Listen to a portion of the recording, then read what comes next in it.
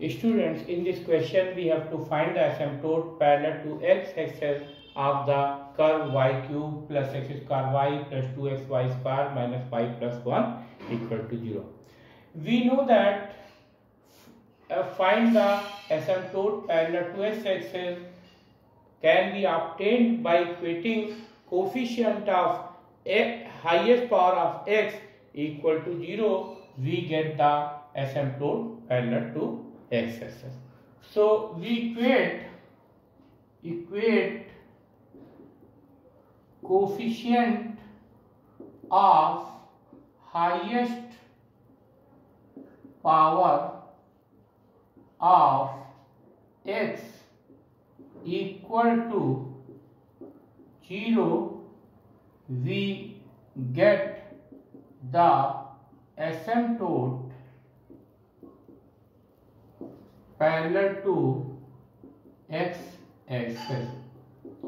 Here the highest power of x, here the highest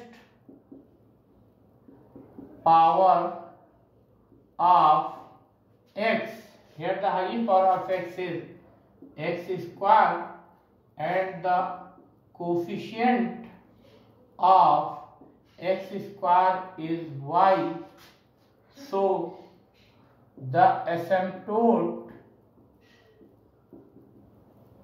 parallel to x-axis is y equal to 0.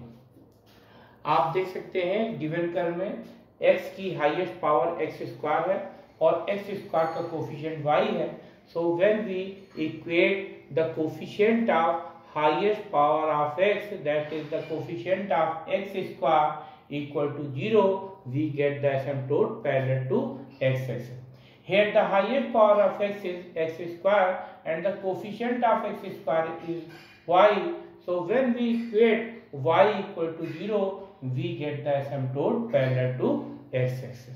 So in this given curve, y is equal to 0 is the asymptote of the given curve. That means y is equal to 0 is the equation of x-axis.